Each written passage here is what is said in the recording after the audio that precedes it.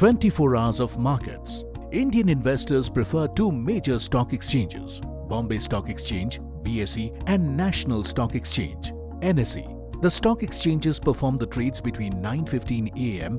to 3:30 p.m. The timings of trade at Indian stock market are divided into three sections: pre-opening session, normal session, post-closing session. Pre-opening session starts between 9 a.m. to 9:15 a.m. This section specifically deals with placing orders on the securities for sale and purchase. Normal session is the primary Indian share market timing, lasting from 9:15 a.m. to 3:30 p.m. Following a bilateral order matching system, price determination is done through demand and supply forces. Post-closing session refers to closure of market at 3:30 p.m.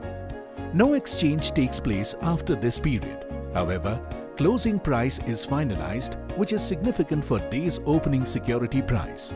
Let's understand more about the basics of stock market on Smart Money by Angel Broking.